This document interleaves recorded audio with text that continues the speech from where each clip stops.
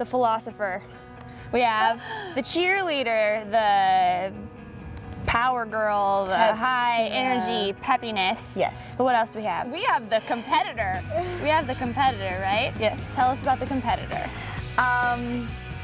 Basically anything I do turns into a competition, whether it's card games at home, or it's on the field, or it's who can scream the loudest at a volleyball game. It helps channel everything that I want into one game or one practice or one moment.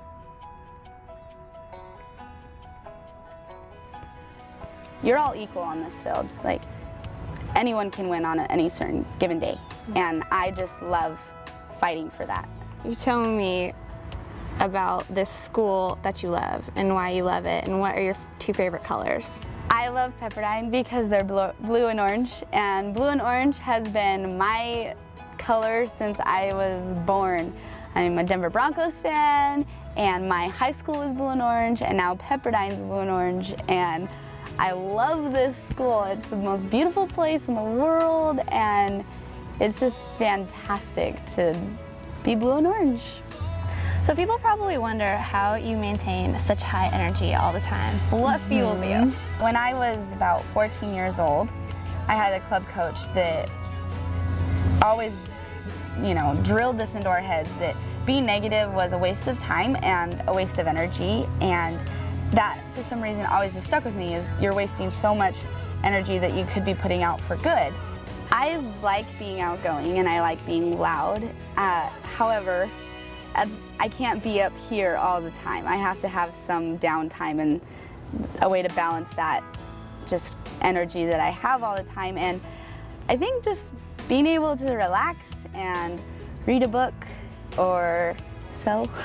As much as it's energetic and I get energized by it, I also can be slightly overwhelmed. So I need some downtime. It helps me not have to do this all the time, It balances me very well to be calm at times. Not very often, but occasionally.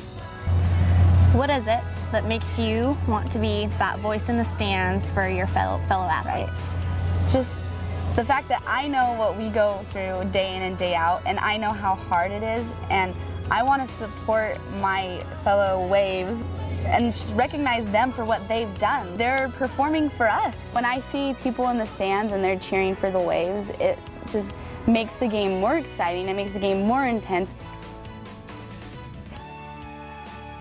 So tell me a little bit about your family, and then a bit about kind of the struggle that it's been to be away from them, but why you feel like you need to be here representing them.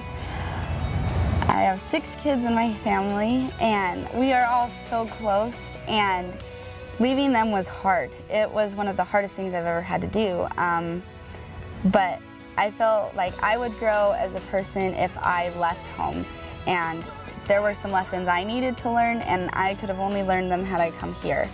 And now that I can see and have this perspective of what I was like in high school, I realized I took my family for granted for a really long time, and being away from them has helped me realize the importance of my family and the importance of the support system that they are to me. And so I want, now that I'm here and I recognize the sacrifice it has taken for me to be here, I want to represent them as best I can, and that's by working hard on the field, but also working hard in school, because I know out of anything I could do, that would make my mom the most proud. You find out you're starting, and what is going through your mind? I'm nervous, but I'm so excited, and I feel just extremely fortunate. That was my biggest thing, is we had a lot of seniors, a lot of upperclassmen, and for me to start as a freshman was a really big privilege. And I was so ecstatic. I called my parents when we found out about the starting lineup, and I told them I was starting, and they were so excited, but they weren't going to be able to come because I live out of state. And so the game starts, we play, and I think we ended up winning 1-0 that game. And I remember going and just clapping to the fans, and all of a sudden I look up and my parents are like, hi, and I lost it. I wanted to run all the way up to the stands, but we had to wait and collect as a team. But afterwards, it was just the biggest, coolest thing that they could share that moment with me and be there and be that supporting group that I've always had them be, and that they've always been for me. And it was basically the best day of my life. I played soccer, I started, and then my family was there to share that with me. So it was great.